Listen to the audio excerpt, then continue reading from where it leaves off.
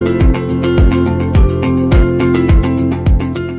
this video, you will learn how to deploy an agent manually.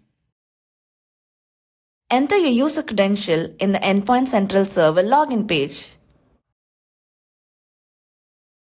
Navigate to the agent section in the top navigation bar. Then go to the computer page. On the right hand side, click Download Agent. A pop-up will appear. Select the appropriate remote office and operating system to download the agent.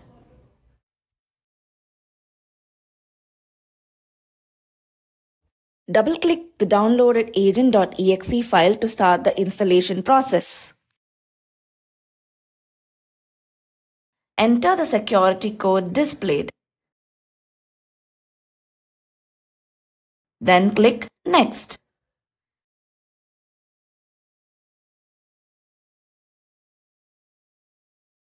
The agent is now successfully deployed on the client machine. You can verify this by checking its status under Scope of Management, where you can manage the machine from now on.